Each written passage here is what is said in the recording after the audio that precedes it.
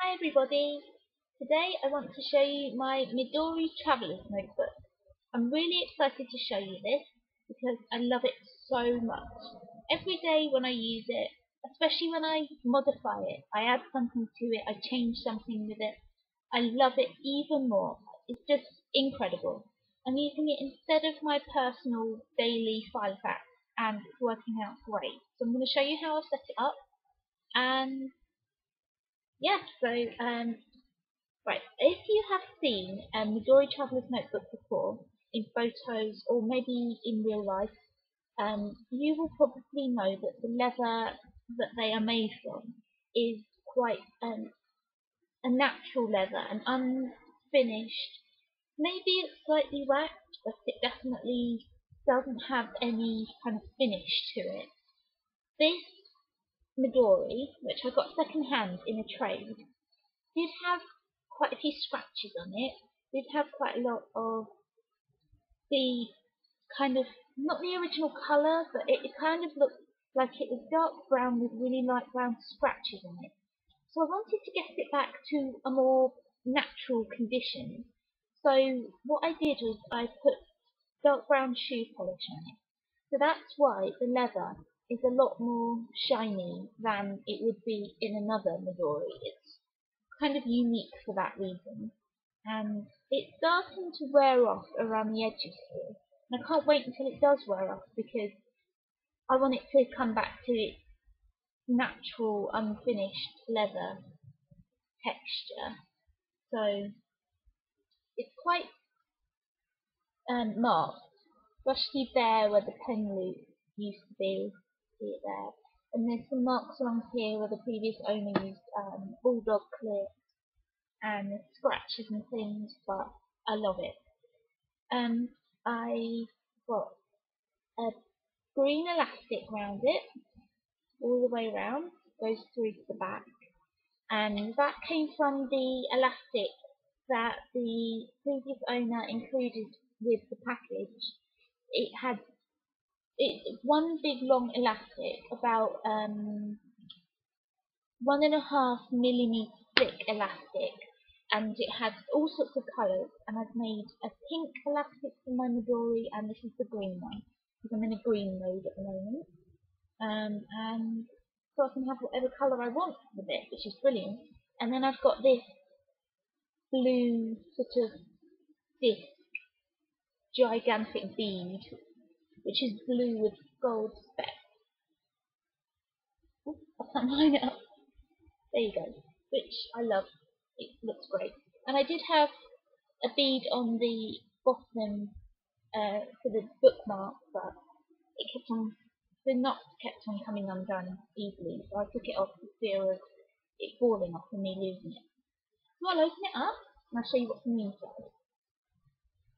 This is what you see when I open it. It's got a credit card pocket and a corner pocket, which I haven't used either yet. And then it's got the credit card divider, not divider, credit card pocket insert. It's got today's cat diary page and the kitten gift card my mum got me from Marks and Spencer. She doesn't have any money on it, it's just cute. The Filofaxi business card, and then Rilakkuma A7 memo paper with some washi tape stuck there to stick it onto the diary pages. And then I've got something here which I'm going to be there, which I'm going to be doing a blog post about separately. And then I've got the inside.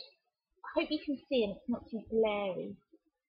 It looks very shiny on my screen. Sorry if you can't see it properly. It's got the other side of the Ziploc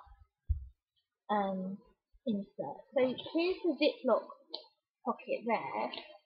So I've kind of put it upside down so that this section is at the front.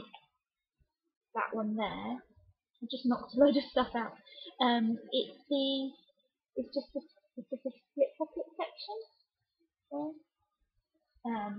So it's got K and Company list sheets a credit card pocket stick-on one from Kristen, an Ollie magnet clip,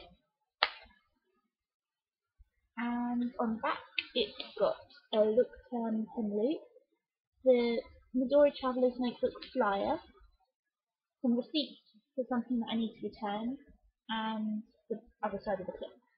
And then on this side it's got some to-do sheets from Paper Chase on beautiful list paper. I hope this is showing up better on the video than it looks on my screen, because it looks very shiny. I'm sorry if you can't see it very well.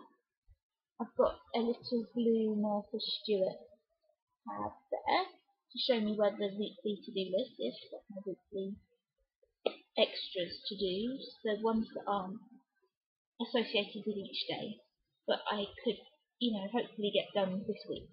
And then I've got, now it's stuck on the 5 paper clips on the front cover of my diary notebook, and I have this tab here to show it's my diary. Just a week on 2 pages that I made out of a squared notebook, and I've just drawn the lines and written the date. Hope you can see that. Okay. That's really simple. I just stick things in with post-it notes or these A7 Villacuna sheets with washi tape stuck on. So that's going really well for me. I didn't used to be able to use week on 2 pages, but it's going quite well now. My next section is my organisation notebook, and this is just exactly the same as what I had in my file pack, but it's something slightly different. And I'm going to be talking about that more in a blog post, so I'll show you quickly what I've got. I've got in these sticky letters the word organisation written over there, because it's my organisation notebook, labels with organisation. And then I made this notebook myself out of just normal printer paper, cut to size, but when I cut the sides and tried to trim them down, it went badly because they're really rough edged and I couldn't get them right.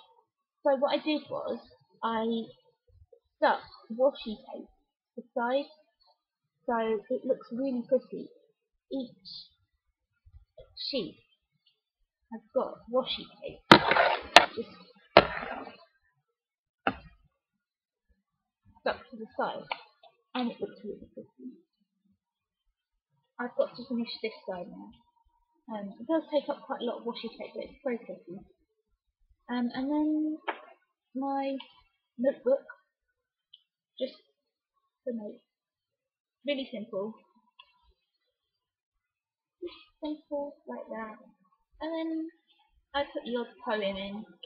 That's Ozymandias by Percy Bysshe Shelley. About one of Ramses II's colossal statues outside his mortuary temple at the Ramesseum. And then the other side of the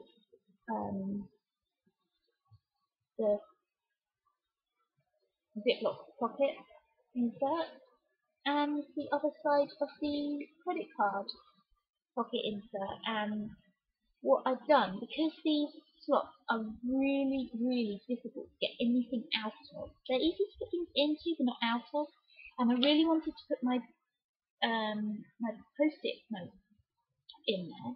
What I've done is I took a craft knife and I just slit that top bit there, make it sort of flat, this middle one. Hope you can see that. So it's now secured for the bottom and the outside, and got no attachment along the top anymore, and it's not attached on the side. So I can just slot my post-it notes in there. And then I've got my auto clipped, and then that's that. Just really simple. So I hope you have enjoyed my video. Another one pocket and a pen loop. The reason why I wanted to do this video, not only to show you what the format of my Midori is, but because I think the majority of Midoris that I've seen on the Flickr group or on people's blogs or in people's videos are journals and notebooks. They do sometimes, people do use, a diary, like a week on one page or a data page, but the vast majority of people use them as a journal or a notebook or a sketchbook. I use mine as my planner. It is literally just a copy of what was in my personal size file bag. I love it as my planner. I love it even more than my personal file packs. But I mean, I did love them at the time when I used them, but then I fell out of love with them because of the ring problems. This has no rings. That's brilliant. But I love kind of the challenge of making it into my version of a file fact, if you kind of understand what I mean. It's not a file fact, and I know it isn't, but I like to be able to modify it so that it becomes more and more like a file fact. I've got several things in here which I've tried to adapt it, tried to modify it to be more and more like my file fact, to be able to use it for flexibility, to move pages around, and I'm going to be doing a blog post on that. And I hope that if you have a Midori Traveler's Notebook and you prefer your file fact, but you would like to use your Midori like a file fact, I'm going to be able to show you what modifications I've made to make your Midori a bit more like a file fact. So I am still using my file facts for other things, but not for my daily planner. That's what this is for. Absolutely love it. Hope you enjoyed my video, and we'll read my blog post when I do it on Sunday. Thanks a lot. Bye.